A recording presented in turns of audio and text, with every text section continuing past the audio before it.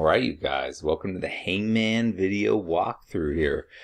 Here's the project description. I'll link it in the comments or down below the video. So I'm going to start by just going to Replit, creating a new REPL. Some of you might want to use the turtle for the Hangman art. That'd be totally okay. If you want to do that, type in turtle, and there's Python with turtle as a different language on here. But if you're not going to use the turtle, then we're just going to open up with some Python. I'm going to call this Hangman Project 2021. Okay. So now that it's created, the first thing I'm going to do, and I'm going to pause the video so you guys don't watch me do it, but I'm going to outline everything. Okay. So first I'm going to import libraries, define the functions. And so I'm just going to set these 5 pieces up right here. Right. So the very first thing I'm going to do is I'm going to import, libraries, modules, packages right here. And then after that, I'm going to define my functions right here. And I'll probably even give some more headers there. And then I'm going to make a main game loop. Main game loop so you can play games over and over. Right? And then inside there, so I'm going to tab over because this will be inside that loop. Then we're going to set up all of the variables for a single game. So you set up, pick a word, split it up, get everything ready, numbers of guesses, all that. And then we're going to start a single game loop. Okay. And I'm going to add to that. I'm going to say play until you win or lose that game. Right. And then after that, I'll even add some more comments. I'll say, ask if the player wants to play again, right? And I mean, that's basically the outline of our program as is, okay? So we're going to import some stuff up here, define some functions. We're going to start a loop, and what that loop does is it keeps playing game after game. So after you play a single game, it can restart, set up the variables, and play another game. So very first thing is set up all the variables, play that game, and this will go guess, guess, guess, guess, guess, guess, you lose. Do you want to play again? Okay, main game loop, set up the variables, play another game. Guess, guess, guess, guess, guess, you win. So that's the basic outline. Now what I'm going to do is I'm going to go from the project description. I'm just going to copy and paste all this in here, okay? So required variable, number 1, I'm going to copy it. I'm going to go over my project, and right here where it's set up all the variables, I'm going to paste it. Now this is a word, so it's a string. So I'm going to cut this. I'm going to add equals an empty string for now because I haven't set it up yet. And then I'm going to add the little description above it, okay, like this. And now because this isn't a very good header, I'm going to add some just style to it. So I don't know, maybe just add some hashtags, make it copy and paste. So there we go. So now it's like a little box, okay, and you can at the end add one little hashtag here. So now we got a box just saying I'm setting up variables here, and we could even make it shorter.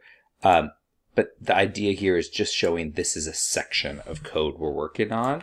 And now I'm going to set up all the variables. So what I'm going to do is pause the video, and one by one, I'm going to copy all of my variables and all of my functions into my project just with one little hashtag above it where I have the description. So that way I know what everything's supposed to do. All right. All right. So I pasted these in now. These are just the headers. I put the little design around them with comments. And then in here for the functions, all I did was write def before them. So I'm defining a function, and then colon, and inside I just wrote pass. So pass is just, if I don't put that in there, I get an error. It's how can you get to another thing down here? If I put all caps. If I put a print statement here, then I'm going to get an error. And the reason is because I should have something indented after I define a function, and I don't. Same thing with an if statement or a loop. So instead, I just put pass, which does nothing, but it avoids an error. So it's just saying I'm going to fill this in later. Okay, so I've got all my functions.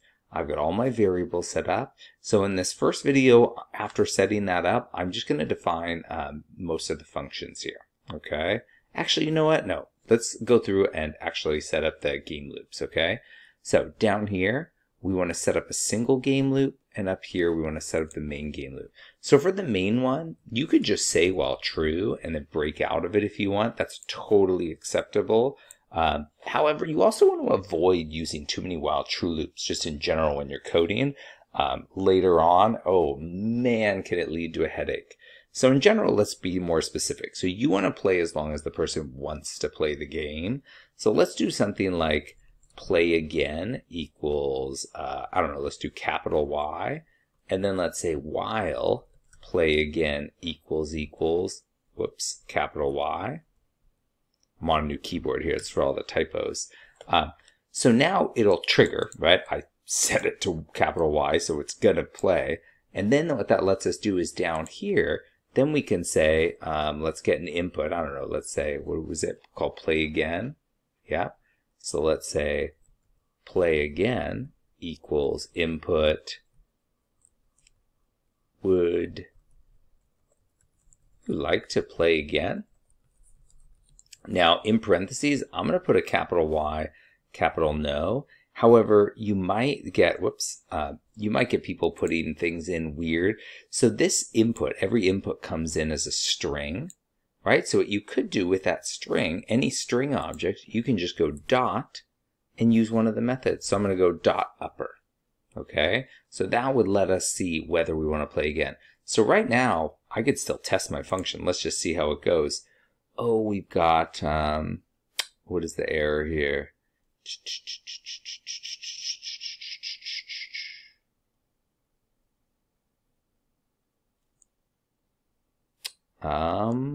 What did I put in wrong here? Oh, it was the backslash. So backslash capital N, that's a first one. Man, I have not run into that.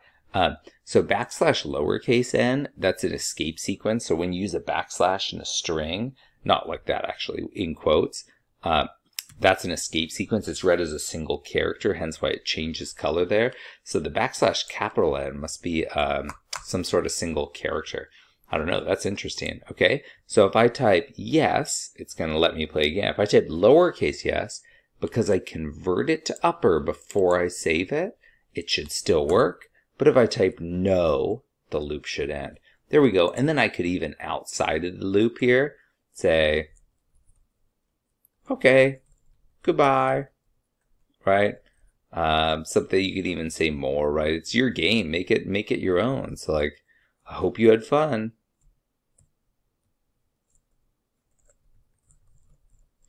Yeah, typing on a totally new keyboard is really difficult. I'm on a new laptop, which is like half the size, so it's tiny. All right, so I've got the main loop playing. I can play again. That's great. Now I want the inner game loop, which I'm not going to be able to play test as much.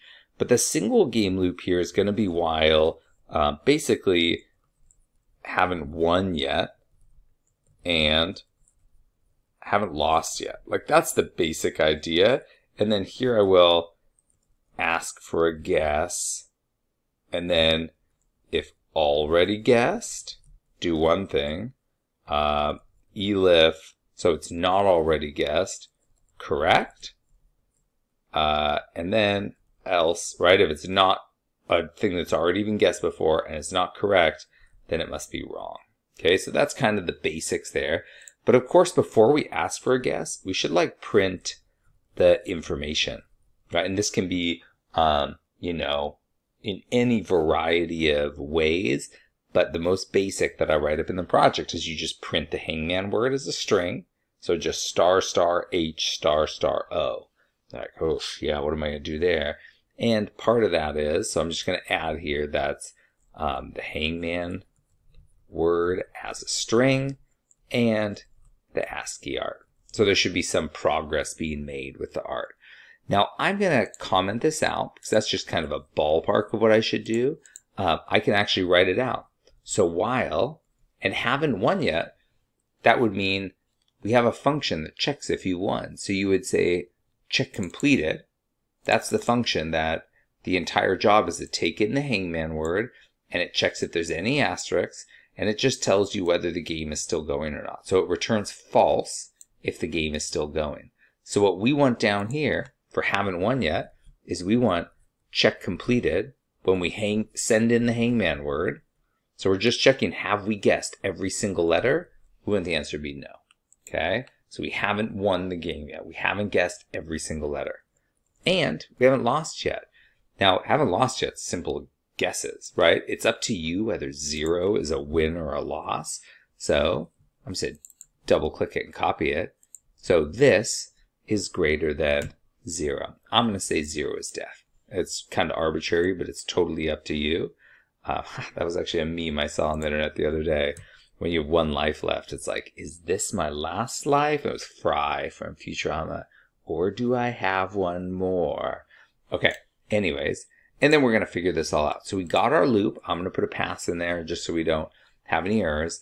But then we're going to slowly figure this all out. Okay, so I'm going to stop there. That was just a layout of the program, nothing else.